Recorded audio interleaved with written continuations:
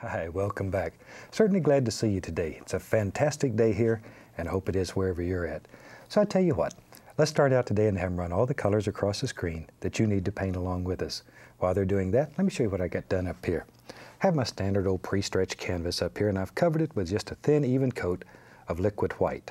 And the liquid white just makes the canvas wet and slick, and so we're all ready to go. So let's do a fantastic little painting there. Today I want to show you a very simple little painting that really works well. Let's do something easy. Start with the old 2-inch brush, and let's go right into a little touch of the phthalo blue. And just touch a little and pull it out, and then tap the bristles. That gets us a nice even distribution of color, see, all the way through the bristles. Okay, let's go up here. Because we have the liquid white on here, the color is continually mixing. So you start at the top, making little X's, little crisscross strokes, just like so. But see how it blends with that liquid white? If you had a dry canvas, it just doesn't work like that. The liquid white really allows you to blend color. It makes life easy when you're painting. There we are. And as we work down toward the horizon, we want it to get lighter and lighter in value. And that will happen automatically because, once again, the paint's mixing with the liquid white that's on the canvas, and so it gets lighter in value automatically. You don't even have to do a thing. There. Something about like so. Now maybe I want to darken the edges a little, so I'm going to add just a touch of the Prussian blue. Prussian blue is much stronger than the phthalo blue, so just a little bit. Don't want much. I'm going to go right up here, right on the edges, and I want to darken those so when the painting's finished, your eye is going to go up in this area. The light area will lead your eye right into it. And a little touch maybe on the other side. What the heck, we don't want him left out. There. And just very gently go right across. That just takes out the brush strokes and brings everything together. Okay, now, while we have a little brush going here, we'll take a little more of the blues. I'll use both blues. What the heck, we'll start with phthalo, like we did on the sky. Let's go up in here. Maybe there's a little water in here. You know me. Shoot, I love water. Now, still water is always level. Always level. So try to keep your strokes as straight as possible. There. A little more of the blue over on the other side. And pull from the outside in. That way, this is a nice feathered edge here. You don't have a distinct line that you have to try to work out. Just pull from the outside in. And don't worry about it this time. Anything that we don't want to be water, shoot, we'll just cover it up. Just cover it up. There we go. Now then, fun time. Let me wash the old brush. If you painted with me before, you know this is the highlight of the whole painting. There we go. Just shake it off. And just cover the entire studio. You should see our camera crew. Now then, I just want to brighten this a little, so I'm going to take the least little touch of cad yellow and just put right in here. Just a little yellow highlight. Not much. Not much. And then we'll work that in. There. And when that touches blue, it'll just make us a nice greenish color. And we don't mind that in the water. All right. And that easy. We have sky and water. See, I told you this was going to be a very simple little painting that's easy enough that even if you've never painted before, you can do this one. You can do it. And you can clean the brush. Now then, let's build us a little cloud. Everybody likes to have clouds in the painting, so I'll show you a very simple way. We'll use the old 1-inch brush and just pull it through some color. Titanium white. Just pull it through. Let's go up in here. Maybe our cloud lives right here. Little tiny circles. Little tiny circles. There you go. And just let that brush dance and play. But think about a basic cloud shape. Don't just throw it up there and think that a cloud will appear. You have to have a basic shape to work with. Something about like that. What the heck? We don't care. Clouds are very free. Very, very free.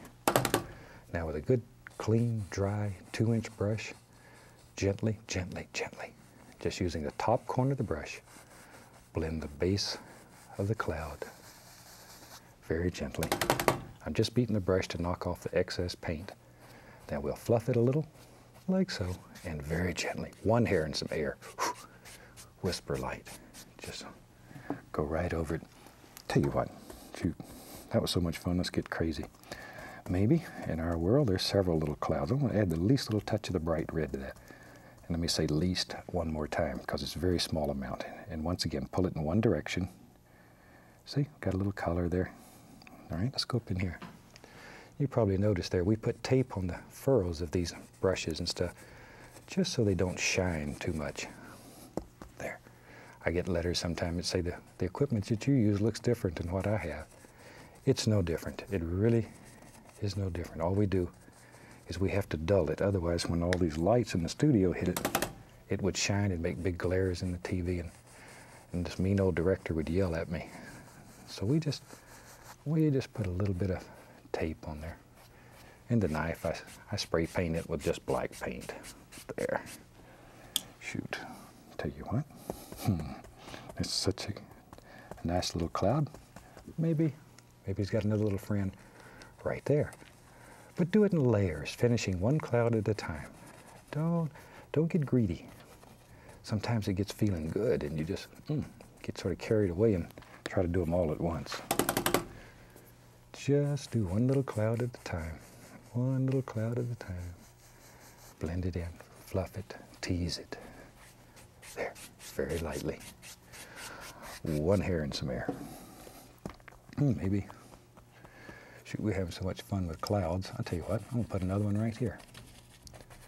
Now, when you're doing your painting, you decide.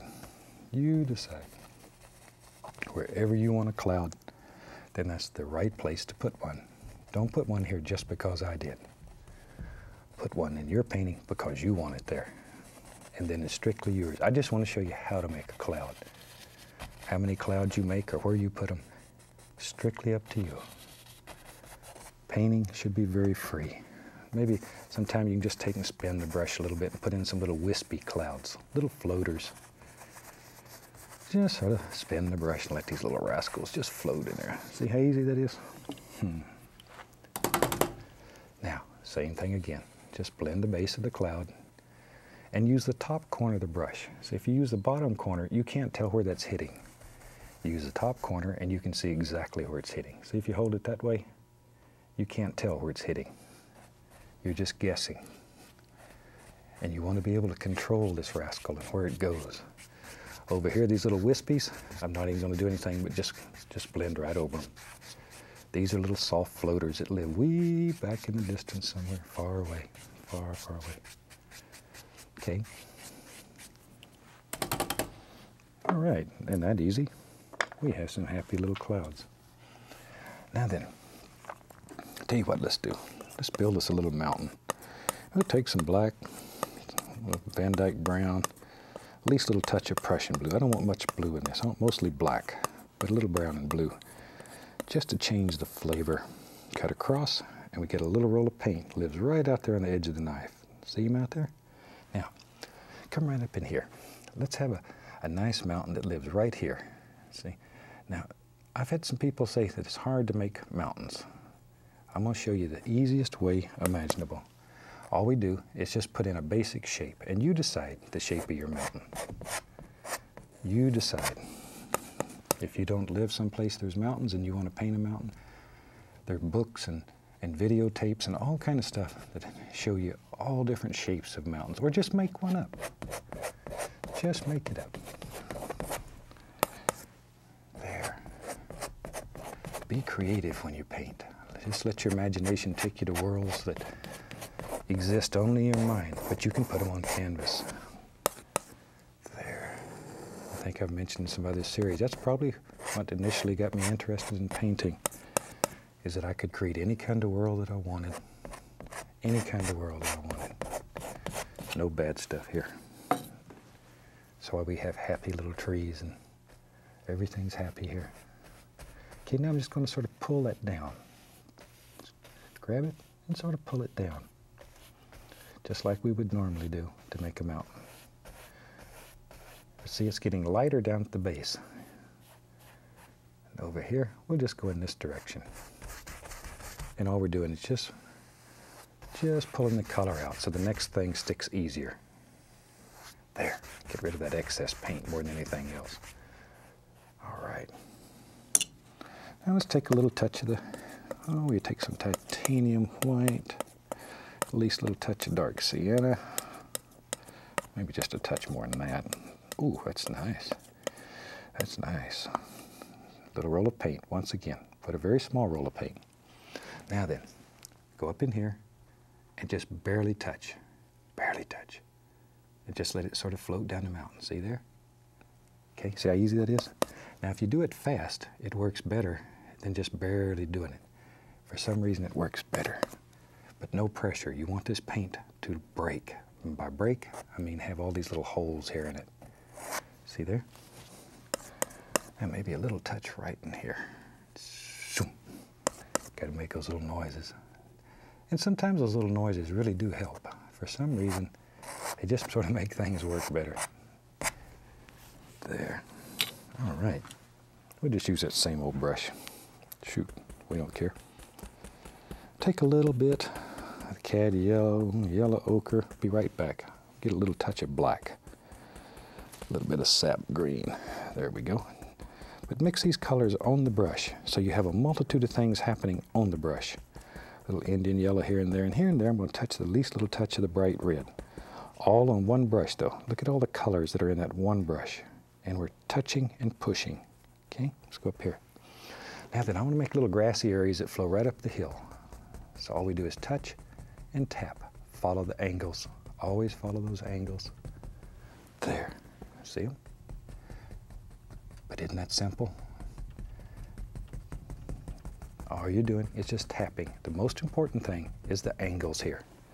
You don't want your mountain to flow up this way and you put grasses going in a different direction.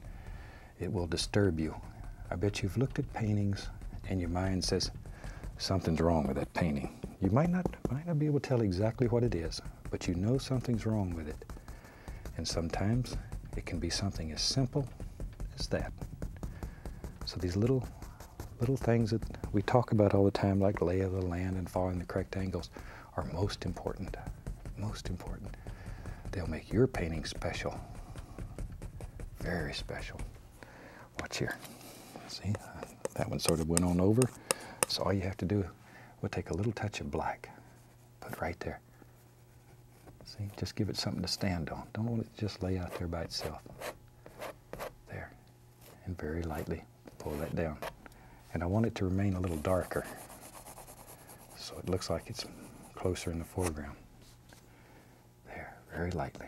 Just let it blend right into nothing. And you can do that with just a knife, that easy. Least a little bit of color on the knife, and you can put the indication here and there of little things that are happening. But that's just a little black on there. Just to see how it makes it look like there's little things happening back here. And every time you have a little projection here, you need a little shadow underneath it or it won't play with you. It'll just go home and leave you. There we are. There.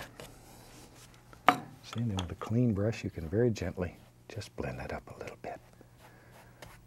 But isn't that a neat way of making a mountain that really looks like it's far away? Now we go back to our brush that has the grassy colors on it.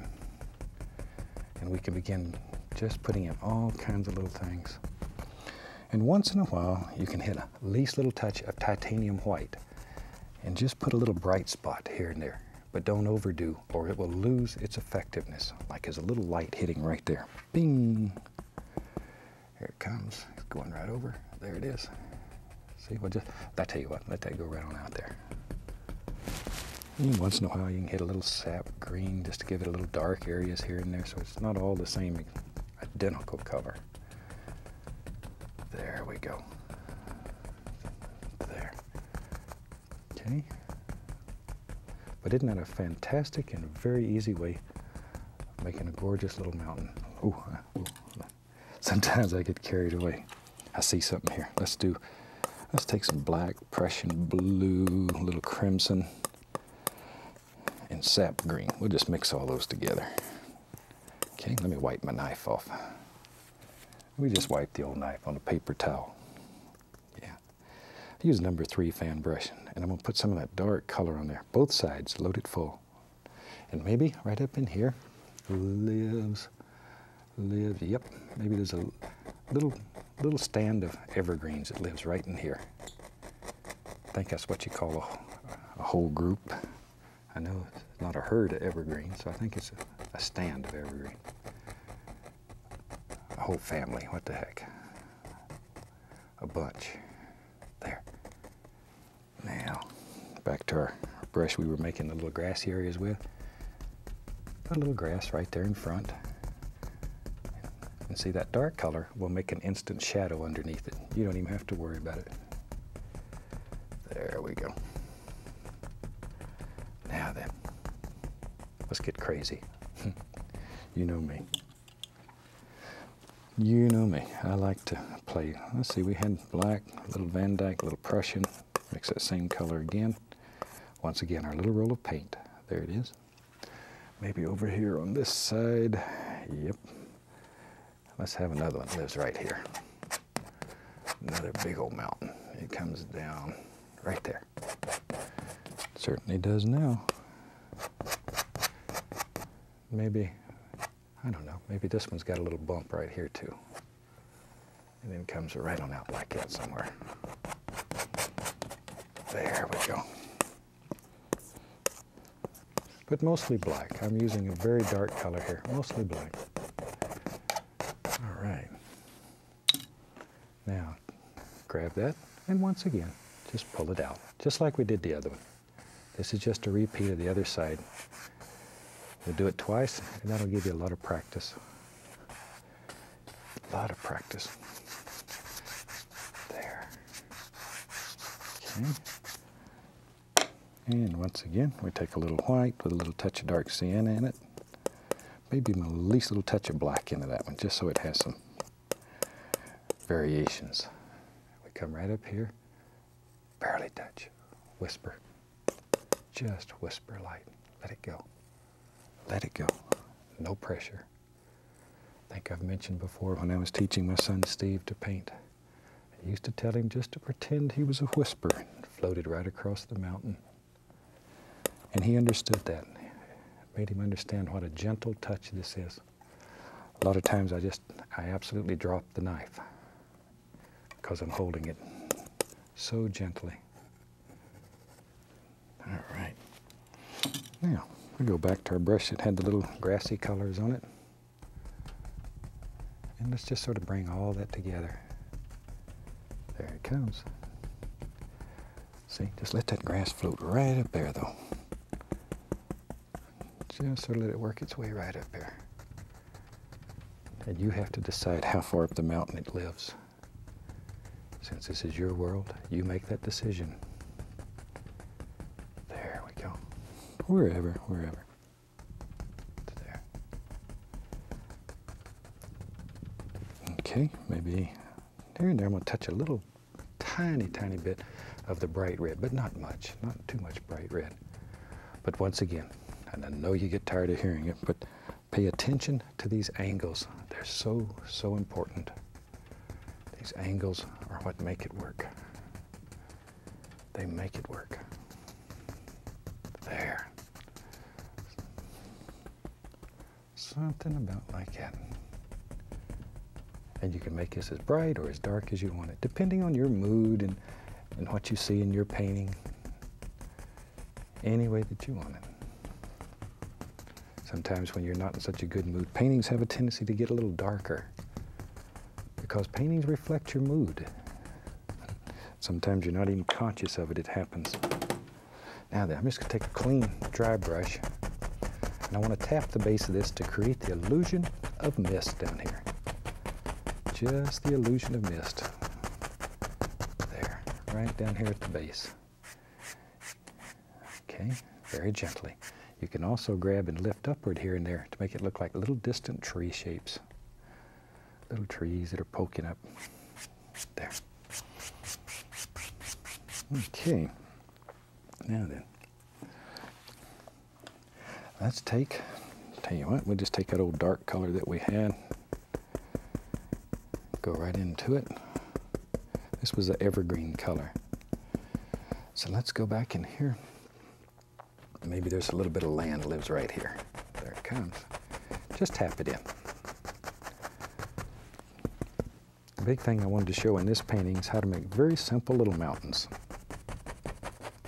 And I think we've done some pretty nice little mountains there for little quickies. And you can do that. There, this is just dark color so we can put a lighter color on top of it later. And it'll stand out. You absolutely have to have dark in order to have light. Gotta have dark. Gotta have opposites, dark and light, light and dark, continually in painting. If you have light on light, you have nothing. If you have dark on dark, you basically have nothing. There we are. You know, it's like in life. You gotta have a little sadness once in a while so you know when the good times come. I'm waiting on the good times now. There. I'm mixing black, a little sap green, Prussian blue, Van Dyke brown, alizarin crimson, anything that looks dark. Let me clean off my knife. Anything that looks dark. And we'll load up the old fan brush here, full of color, a lot of color. Let's build us a forest. Maybe back here, and all we're going to do is touch and pull down. Don't worry much about this. All you're looking for is some very basic little shapes back in here. Just some basic little shapes, wherever you think they should be. Something like that. Okay. Wherever. There, these are little background trees that are far away. Far away. They just live here and they look back at that big old mountain range and have a good time. And then here and there, and there and here, there's a few that are a little more distinct. There. So use the corner of the fan brush and put you some little arms and limbs and little hands, whatever. All kinds of little things out here on these trees. There we go. And you just decide how many live in there, wherever you want them. There. Okay, maybe over here they're a little bigger, maybe a little stronger here, a little more light hit them. There we go. We'll give him another friend. What the heck? Something like that. All right. Let's go on the other side. Don't want him left out. We'll give him a nice big strong tree right there. There he is. But as you work down, push harder and harder with the fan brush. And it'll force the bristles to bend downward. And it'll make all those little hangy down things underneath your tree limbs. And evergreens always seem to have those little hangy downs. I don't know what you call them. Little limbs that hang down. So they have to be little hangy downs. There. And you put as many or as few of those in there as you want. Now, one of the most fantastic things that happens with this technique is reflections. Watch here. When I was a traditional painter, I used to agonize over reflections. In this style of painting, it's one of the easiest things that we do. Just easy. Pull straight down and go across. But it needs to come straight down. Straight down. And then very gently go across, like so. And we go back to our brush. It had the grassy colors on it, sap green, yellows, all the yellows. Just mix them on the brush though. Okay, let's go up in here. And maybe there's a, look at there. Yep, you're right. Just a nice little area back here. Something like that. There, and all we're doing is just tapping. No big surprises here, just tapping. But follow the lay of the land. It's most important. You decide where it's at and how you want it to be. Okay, maybe over here it comes this direction. I don't know. It's up to you. You make the big decision. We just show you how, but you make the decisions. When you have this much power, you have to make big decisions. Oh, let's have some fun here. We'll take a little bit of liquid white. Let's put in just a little water, right, a little water line right into here. There. See, just sort of let that just go right around in there, wherever you want it. Wherever. There. The other side over here, I have a little one right in here. But I want this one to look like it sort of curves around. So just do that like that. And I'll put it in there first, and then I'll put the dark so you can see it behind it. Put a little reflection down, go across. Then all we have to do is put a little highlight on there. There we are. Then come back, our little water line. Drop that in. We take our fan brush, put a little dark green on it, and we can add just a few little highlights on some of these evergreens. Not a great deal. Want to keep them quite dark. Something like so. Just a few. Let's go on the other side and give it a few. And I think with that, we just about have a finished painting. I really hope you try this one, because as I said at the beginning, this is a very simple painting that you can do, even if you've never painted before. So, from all of us here, I'd like to wish you happy painting, and God bless, my friend.